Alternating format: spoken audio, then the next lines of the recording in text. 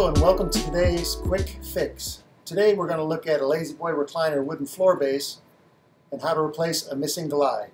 That's coming right up. Alright, so here's what the glides look like.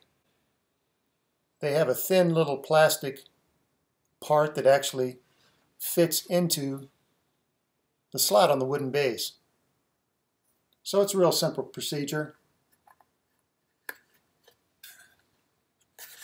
Just push it in the groove. If you need to hammer it in a little bit. And that's it. Now if you happen to have another chair, a La-Z-Boy chair, that's on a surface that you're not concerned about using glides, you can always pop one off the old chair to replace the missing one. And I just use a tack puller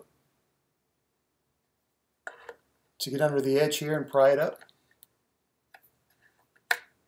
and pop it right off.